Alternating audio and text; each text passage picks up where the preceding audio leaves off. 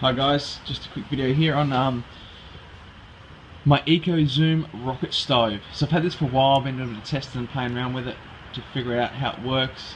So it's really cool. I've got the kettle on the boil here. From go to woe, I can get the percolator and the water boiling within about 20 minutes from lighting the fire to having a coffee, which is great. As you can see, there's a little bit of smoke coming out of the chimney up there. What I've found is when you put some new wood in, I'm using, I live in the middle of the city here, and it's very easy to get non-treated pallets. We're close to an industrial area and they're laying around everywhere, so I get all these old pallets and cut them up. They're not treated, otherwise they just normally end up in landfill or go to waste. Or I get twigs and sticks from around the neighbours.